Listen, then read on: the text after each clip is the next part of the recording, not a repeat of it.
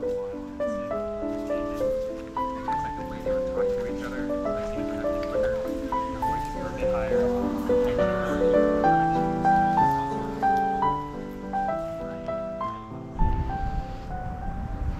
everyone, Oliver and I are at the Huntington Library. We decided to come to the library on a Thursday. Every last Thursday of the month, the Huntington Library will go ahead and give away free tickets for the following month. And luckily I was able to get 2 free tickets for me and Oliver. So that's why we're here. We are currently walking around the gardens and then we're going to maybe head up into the library itself. It's been quite some time since I've been here and I love it. It is a very hot day, so we do have our umbrella with us and we're just taking our sweet time before this entire place closes at 5 o'clock. So yeah, it's quite nice. I don't think it's that busy. It just seems like a really beautiful day for a day at the library. The Huntington Library, Art Museum and Botanical Gardens is a collections-based research and educational institution previously owned by a prominent SoCal businessman, Henry E. Huntington, and his wife, Arabella. Did you know? No, I didn't know. Looks like a banana. As you wander around through the meticulously curated gardens, the lush greens embraces you, offering a serene escape from the hustle and bustle of Pasadena. In the distance, the koi fish ponds shimmer with vibrant hues from the luscious surroundings. And beyond the lily pads and the paved dirt road, I could see a group of koi fish at the water's edge, as if they were waiting for my return. Do you think they think? Yes. Yeah? I feel like they're like doggies. Do you see it? Right?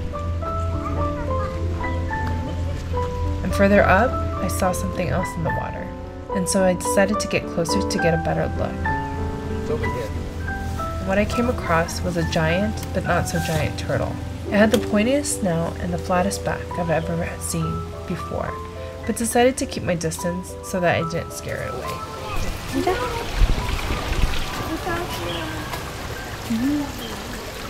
Wow, Erda. Hi, Erda.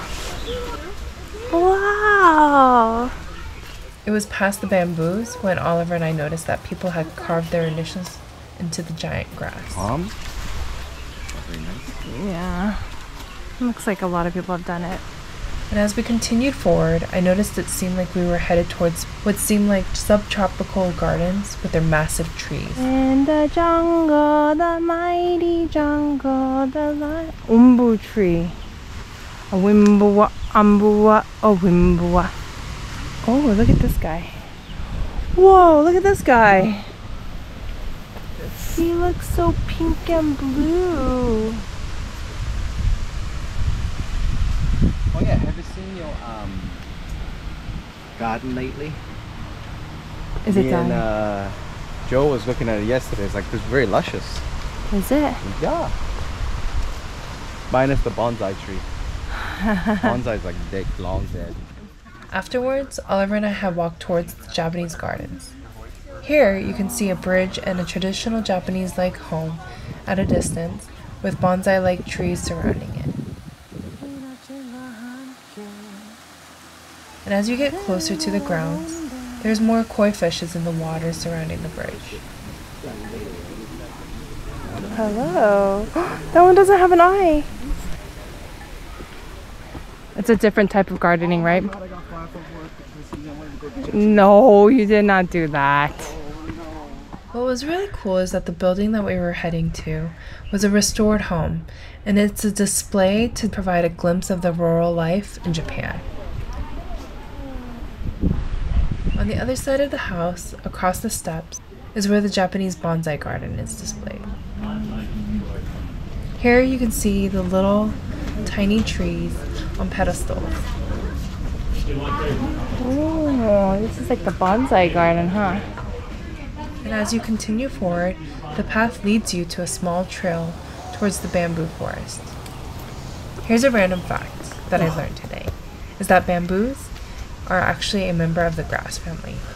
For some reason I thought they were trees, but they're really not. I mean, who would have known?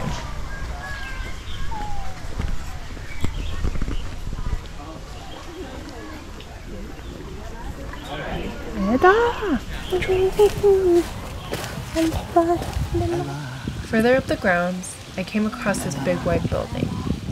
Upon entering, I realized that this was the actual library with many books displayed behind glass cabinets on the second floor.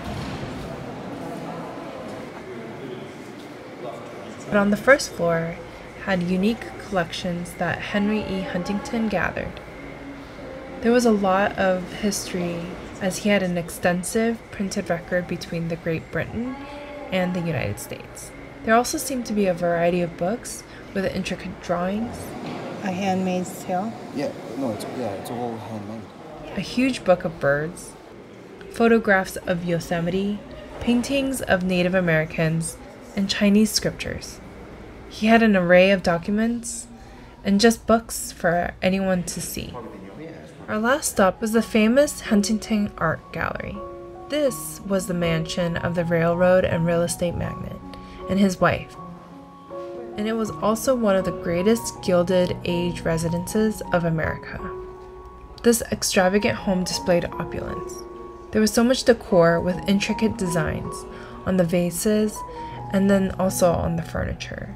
And as you can see, many books also filled the room, and the Baroque architecture of the home shows how lavish their lifestyle was.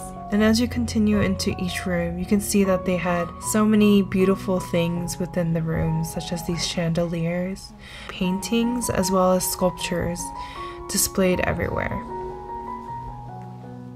Unfortunately, the Huntington Library was about to close, and although this video was cut short, I hope you guys enjoyed my time there. Thank you guys for watching, and I'll see you guys next time. Bye!